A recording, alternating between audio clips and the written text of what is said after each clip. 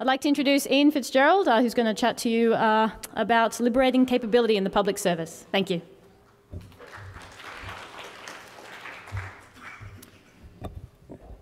Thank you. Yeah, Robert told me this morning that he wouldn't be here for this session, so I did put it down to a case of nerves on his part.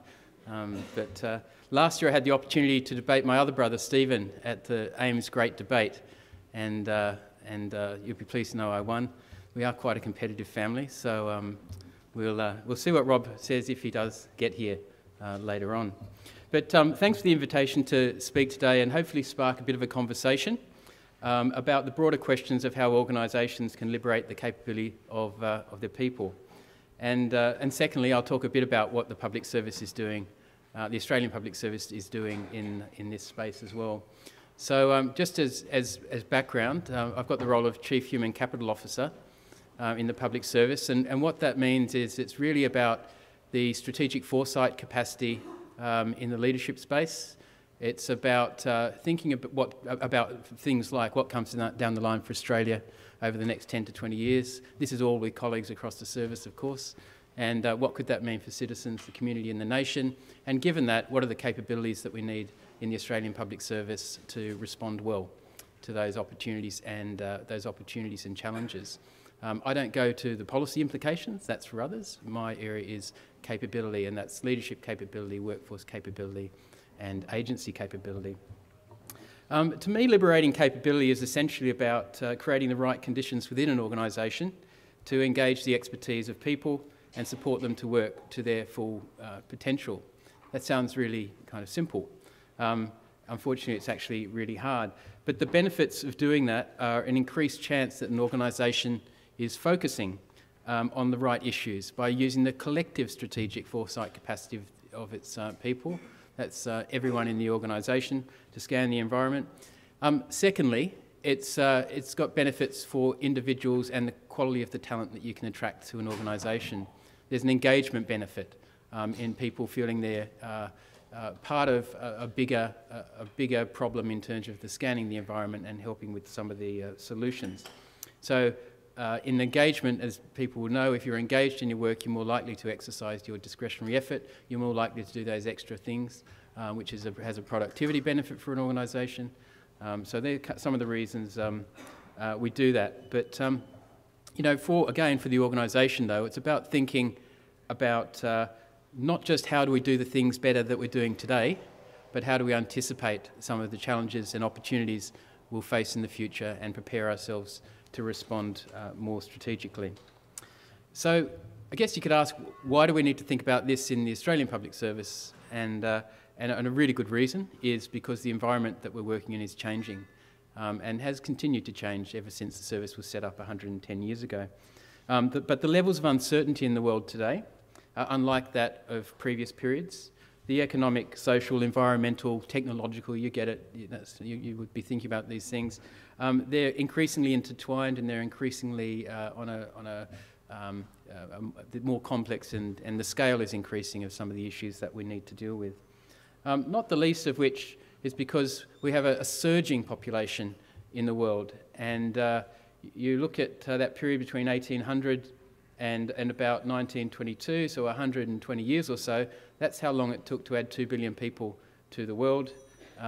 Basically, we'll have another 2 billion people in the world in the next 30 or 40 years, and I heard estimates of 10 billion this morning as well. But, you know, we have to deal with a fairly substantial change in population in a relatively short period of time, and that will create unfamiliar problems and you know, opportunities as well, as we're a little closer together.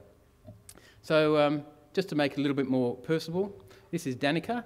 She was the 7 billionth child in the world last year. I don't exactly know how they worked that out, but it just puts a human face on this. We've got another 2 billion people to feed and look after in the next 30 or 40 years, and that's a significant challenge. So my point in saying this is that we can't assume that what got us to this point is going to get us, help us deal with the issues of the next few decades. The problems we need to solve are of a different order of magnitude. And as I say, we're all getting a little closer and we're all getting a little bit more connected in what we do. And I missed John's speech earlier, and I'm sure he was talking all about that kind of stuff. Yeah, yeah, all right. So the threshold question for the Australian Public Service is whether we have the capability to deal with the issues that lie ahead. Not only those that we can reasonably foresee, an ageing population and the implications of an ageing population, but there's some other things that we need to prepare for which may come down the line as shocks on occasions. So as I said, we think about capability in that context. Just a little bit of history. It's important to say that the public service has always dealt with varying degrees of complexity and change. Those people who were around at the time, with global world wars would say they were fairly complex periods. It's certainly true, but what I'm talking about is a systemic change in terms of what we need to deal with, and just the number of issues coming down the line at once add a couple of degrees of complexity. But one of the things I do is prepare the State of the Service report, and which, as the name suggests, it's an annual assessment of the state of the Australian Public Service, whether we're fit for purpose, essentially, to meet the needs of the government today and future governments. And in doing that, I've had the opportunity to read some of the earliest of those reports, so back to the sort of early last century, 110 plus years ago. And there is a story of continuity and change. And the continuity is really about our values, the things that we hold quite dear in the public service. Our values are essentially unchanged since 1 January 1901, and we hold them dear today. Our apolitical nature, for example, being fit to serve today's government but a future government as well, holding those two notions in the head at the same time, acting with integrity at all times, and just how essential it is to earn and maintain the trust of the Australian people. And I'm talking about our public service institution in terms of, we exercise the coercive powers of the state, we raise taxes. We can only do that if we've got the trust and confidence of the Australian people, and I only have to ask you to look at some countries overseas that don't have that, and it doesn't work out well in the long run. But our first Commissioner McLaughlin, said, for example, and these are his words, efficiency and economy must be the watchwords of this service if public confidence is to be attained and maintained. And as I say, all of those notions around integrity and our values remain as true today as they were then. And we've always dealt with technological change. It's just that some of the nature of the problems we're solving are different. For example, in 1904, the then Commissioner became frustrated by what he saw as the overuse of telegraph operators. Basically, people were sending telegraphs, this is in Melbourne at that time, sending telegraphs between offices which were essentially co-located. And so his idea, his big innovation at the time, was to set up a system of pneumatic tubes through which messages would be thrown, or vacuum kind of pumped, I guess, and backed up by a series of runners. And he said it might cost some money up front, but in due course it'll pay off. So we've always been innovative to some degree. Some of our technological issues might be a little bit more complex, but the thinking was definitely there. And I'm told that some of these things actually existed in our buildings here in Canberra until seeing people nodding. So technology it moves on. What I loved was his other line in the report, though. He said, effectively, he was saying, why are people sending all these messages? Couldn't they just pick up the phone? So, some things are a bit timeless, I think, in terms of that's 110 years ago. And of course, the public service has gone through periods of technological change and innovation, and at different stages in history, it takes different forms and different ways. In 1954, the punch card machinery was introduced in the Victorian branch of Social Security to handle child endowment claims more efficiently. Early desktop computers, my Commissioner says that when he started in the public service in the early 1970s, basically these things hadn't been introduced yet, and he was lucky as a lowly policy officer to get access to a typewriter. So it was a different world and a completely different way of working and a different way of thinking about innovation. So I guess it's a fair question to ask whether our systems, our structures, our processes are fit for service today. The things that worked well in the 20th century, are they still the things that are going to work well in the 21st century? And a few years ago, there was a significant report produced. This report got ahead of the game, and it was a review of just those questions. And the review concluded that we need a more forward-looking... Well, first of all, the review concluded the public service is not broken. We do compare well in Australia to our comparators benchmarks overseas, but there was a strong sense that we could do more and we could be better and we could have a better culture of continuous improvement. And to do that, we needed to be more forward-looking. And in addition to that, I think that we've done a lot of it then and since, and with colleagues and with the CSIRO and with others, just about that longer-term environment, the strategic foresight capacity of the Australian public service and how we create more conversations across boundaries about what's coming down the line, what it could mean, and the capabilities we need to respond. And a really good way, to go into the theme of today, a really good way to scan that external environment is if every single person in the organisation is equipped to be a part of that process, to be alert to the perhaps weak signals out there, but things that might matter, not just within your own area of work, but more generally, and the connections that might need to be made. So a tightly held bureaucracy is good for ensuring that people aren't hungry, so distributing benefits throughout a system, that's fine. And it works well in an environment where the solutions are technical and the conditions are stable and fairly predictable. But more distributed and adaptable organisations are required if the environment is more fluid, dynamic and complex. And I'd argue that that's the kind of environment we're in, and that's increasingly the kind of environment that we're moving into. So I'll just talk for a few minutes about the nature of some of the things in the external environment that different groups of us at different times think about. Some are a bit left field, perhaps, but it's really intended just to, probably not for you guys actually, it's probably not left field for you guys, but we do need to think in the areas of science and technological change, our place in Asia, our place in the world, and we need to think about some demographic issues that are in place in Australia. And then I'll come back to our capacity to respond. So I am, given the audience and the place that we're in now, going to assume that we're on the same page in terms of the breathtaking pace of technological change and the potential of that to both create new problems for us, but also to solve them. And some of those problems are in the realm of science fiction, or were not that long ago. But as our chief scientist, Professor Ian Chubb, said, science, technology, engineering and mathematics will all play an important part in finding the solutions needed to ensure health, security, safety for our nation and for our planet. And of course, everything is converging: digital, biological, social and environmental. So degrees of difficulty here. I mean, mapping the human genome has the potential to transform, obviously, the prevention and treatment of disease, and it's got for the public service and policy and service delivery implications, which people definitely are thinking about. But those same gene technologies are also relevant to strategies to increase crop production to feed those 2 billion more people I mentioned, and obviously CSIRO and others do a lot of work in that space.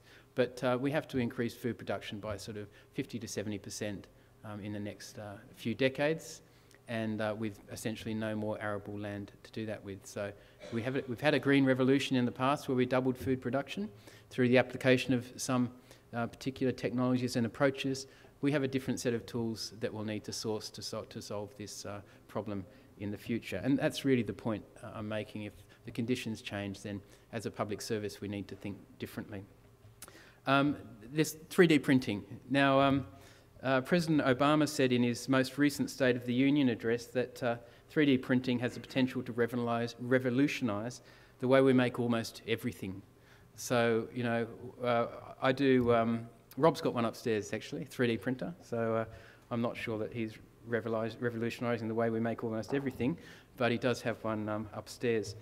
Our top graduates are all over this, so if I do a foresight session with some of our top grads, they'll say, what does the digitisation of manufacturing mean for the future of transport in this country? They've got no idea how to, turn that into something useful, but they've got really, really big ideas. And that's the kind of thinking we need to stimulate in lots and lots of areas. And it's this month I'm doing a whole lot of session with grads around the future of work. And it's absolutely brilliant hearing their thinking of the future of work, because it's their future. That's important work. Just going back to the 3D printing, I did see today that Cornell University researchers are working out ways to print body parts at the moment. So hopefully that's not what Rob's doing with his machines upstairs, but who knows. And driverless cars, it sounds a bit left field, but they're really just essentially very, very mobile devices, and companies like Google and other companies, what they're interested in is the operating system. How do we get the operating system to make these things work? And the other one I'll mention is in technology space is, this was on the 1st of April, and when I started reading I was thinking, hang on, is this a joke? April Fool's Day, but it was our Civil Aviation Authority, and what they were grappling with was this rise of civil and commercial drones, and the implications, because they're not just safety issues, there's privacy issues that come with that. And so that's what they were grappling with. And interestingly, the US Federal Aviation Administration says that by 2020 there'll be 15,000 of these things in the air in the US, and by 2030 there'll be 30,000 of these things in the air, and they've got no idea how to regulate them. So yep. You know they're delivering pizzas from the United States? There you go. So delivering pizzas, yep, absolutely. Yeah, it's tip of the iceberg stuff, isn't it, in terms of how they might be used? But it's interesting. Anyway, one of the many things that we probably need to think about. And of course, we'll all be looked after robots when we get old. And they're talking about this in Japan right now, because by seeing some people nodding, by 2050 in Japan there'll be one person working for every person aged over 65.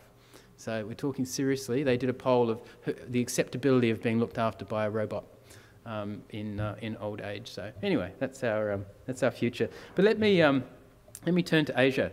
There was a recent white paper, as probably many of you know, looking at Australia and its place in Asia, looking at the international and the domestic implications of some of those changes.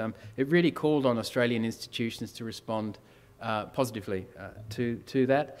But certainly the growth of middle class in Asia is predicted to have significant implications for Australia and structural implications for our economy. Although really important to say, it's not just about the economy, the social implications, the cultural implications, and given the theme today, just the potential source of innovation that comes with our ability to work well with our counterparts across Asia and other parts of the world. And finally, I'll just mention demographic change. Obviously our diversity is increasing in Australia. So Chinese-born people are the most significant source of overseas migrants for Sydney. And for Melbourne, it's people born in India, used to be people from Europe. So our society is changing as we adapt to our place in Asia, for example. And actually in Brisbane, it's New Zealanders are the main migrant groups. But anyway, but staying with demographic issues, I'm sure you all know we have an ageing population, and it's going to create quite a few issues for us, and it is one of those issues we actually know and understand quite well, and it's been well explored by the Treasury in the intergenerational reports. But quite simply, we have about 5 people working today for every person aged over 65, and we'll have about 2.7 people working for every person aged over 65 by 2050. So that's a significant productivity challenge, or a significant participation challenge, or it's a population issue for us. And if we do nothing, we're going to see rising health and benefit costs whilst against a backdrop of a shrinking tax base, essentially. So it's something we certainly need to think about. The other area, of course, social networking and social media is something that the public service is grappling with, needs to grapple with and is grappling with. But I read a report last week of the National Intelligence Council from the US forecasting that power will be shifting to networks and coalitions, and individual empowerment will increase as the middle class grows, particularly in Asia. And that's a group of top kind of US thinkers. But importantly, what the report questions is, will governments and institutions be able to adapt fast enough to harness change instead of being overwhelmed? So I'm going to stop there. I could have picked any set of issues. They're just to say that our environment is changing. Hopefully you agree, and will continue to change in quite significant ways. The implication of that is we all have a role as citizens, I would argue, in being interested in these kinds of changes, but particularly in the Australian public service. I'm a taxpayer too. I would expect my Australian public servants in particular to have a long-term view of what matters, of what's coming down the line, why it matters, and to be thinking about having the capability to respond well. And what I'm going to do now is just use some data that we have that we use to inform the state of the service report. So that's the assessment of where the public service is at any one time. So two instruments are used to inform that report, and lots of others, but two in particular. One is an agency survey where we get feedback on critical questions from all 2 minutes. 4 minutes, so that's going to be interesting. Let me just tell you that, basically the report says that agency heads recognise a significant increase in the need to scan the environment, to be forward-looking and to be more strategic and respond to business drivers. Not necessarily some of those things I said, but in general, the future from their perspective is that we need to scan the horizon, be more forward-looking. And an implication of all of this, given we're going to have a shrinking resource base, is reprioritisation will be critical. In terms of employees on innovation, just to let you know, half said, and this is a survey of 87,000, a census by the way, we had 87,000 responses. About half had implemented an innovative change in the last year, 50% in service delivery, as you can see, and about half said that's true, but there are barriers to innovation in the Australian public service. And some of those barriers were they didn't think their managers would take it seriously, resistance from colleagues, or unwillingness of managers to take risks, or at least perceived unwillingness. So we are doing it. There's lots of innovation happening, but there are some barriers. In addition to that, employees said from that group that we need to get better in terms of the good innovative ideas, in terms of sharing those ideas more broadly. We need better processes for evaluating ideas and allocating time and resources to try new ideas out.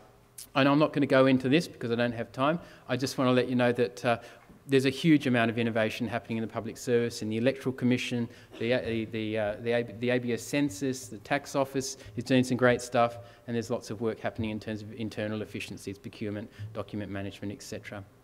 So I'm just going to, in my 2 minutes left, or one, I have a strategic centre for leadership, learning and development in my world.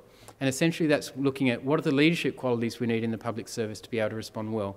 We're initially focusing at the very senior levels, and it's work that's done under the stewardship of the Secretary's Board, which is the most senior group of public servants, the secretaries of all the departments of the public service. So under their stewardship, we're looking at what we need from leaders in the future. And this comes back that all of the problems and issues I described before are best classified as adaptive problems. They don't have a clear technical solution. They require thinking outside traditional boundaries, discovery and experimentation.